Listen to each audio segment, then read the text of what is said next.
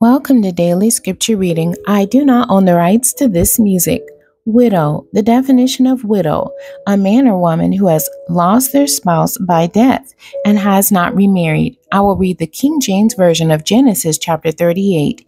And it came to pass at that time that Judah went down from his brethren and turned into a certain Adullamite, whose name was Hira. And Judah saw there a daughter of a certain Canaanite, whose name was Shua.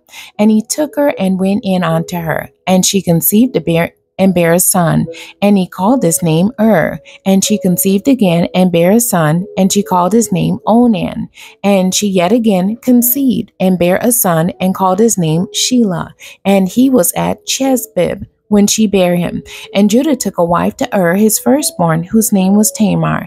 And Judah's firstborn, was wicked in the sight of the Lord, and the Lord slew him. And Judah said unto Onan, Go in unto thy brother's wife, and marry her, and raise up seed to thy brother. And Onan knew that the seed should not be his. And it came to pass, when he went in unto his brother's wife, that he spilled it on the ground, lest that he should give seed to his brother. And the thing which he did displeased the Lord. Wherefore he slew him also. Then said Judah to Tamar his daughter-in-law, Remain a widow at thy father's house, till Shelah my son be grown. For he said, Lest peradventure he die also, as his brethren did. And Tamar went and dwelt in her father's house. And in process of time, the daughter of Shua, Judah's wife, died.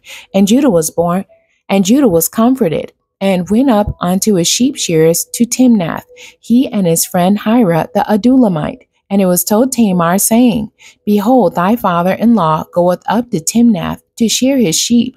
And she put her widow's garments off from her, and covered her with the veil, and wrapped herself, and sat in an open place, which is by the way to Timnath. For she saw that Shelah was grown, and she was not given unto him to wife. When Judah saw her, he thought her to be a harlot, because she had covered her face. And he turned unto her by the way, and said, Go to, I pray thee, let me come in unto thee. For he knew not that she was his daughter-in-law. And she said, What wilt thou give me, that thou mayest come in unto me? And he said, I will send thee a kid from the flock. And she said, Wilt thou give me a pledge till thou send it?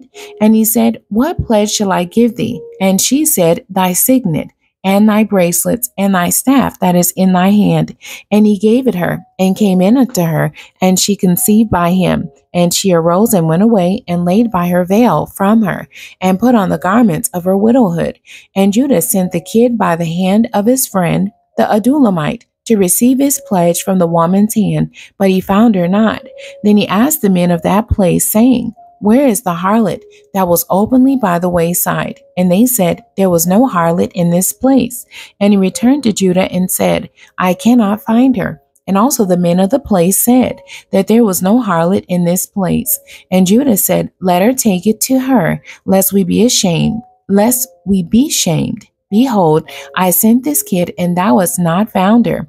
And it came to pass about 3 months after that it was told Judah, saying, Tamar thy daughter-in-law hath played the harlot, and also, behold, she is with child by whoredom. And Judah said, Bring her forth, and let her be burnt. When she was brought forth, she sent to her father-in-law, saying, By the man whose these are, am I with child? And she said, Discern, I pray thee, whose are these, the signet and bracelets and staff?